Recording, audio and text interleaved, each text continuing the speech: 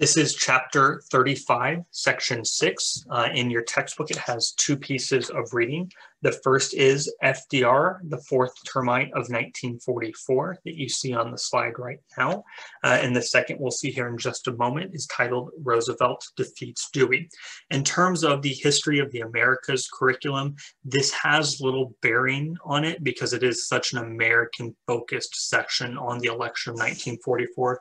However, I have chosen to include it because it does advance the story of America in World War II and specifically introduces us to Harry Truman, who is going to play a vital part in the conclusion of the war. So looking at this first slide here, as the Republicans meet in Chicago, they have now gone multiple terms since FDR has been serving since 1932 without a victory. And so they're victory starved, as your textbook terms it.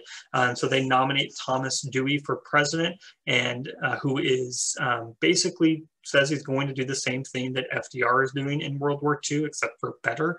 And Dewey's vice presidential nominee is an isolationist, John Bricker, from Ohio, is the vice presidential candidate. For the Democrats, there's no one really to turn to besides FDR, and so he's viewed as their indispensable man for the Democrats, and so they nominate him for his third term on the first ballot. And while it is his fourth term, which has never been done in US history, the fourth term is actually less of a deal than the third term.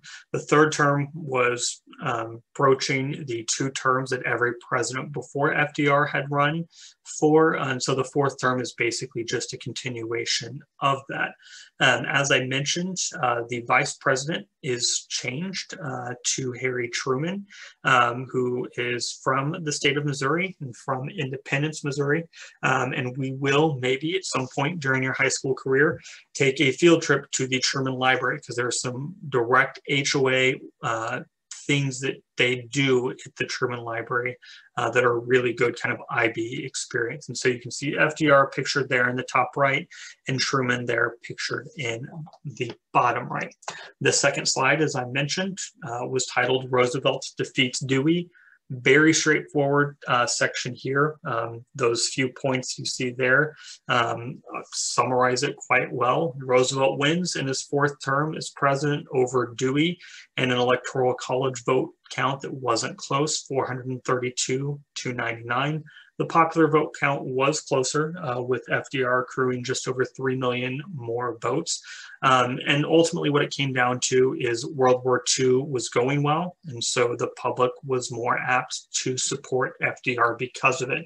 Your textbook makes the analogy of a baseball manager pulling a pitcher when they're doing well. Typically you don't do it. And so there was no reason to pull FDR because the American involvement in World War II in 1944 was going well.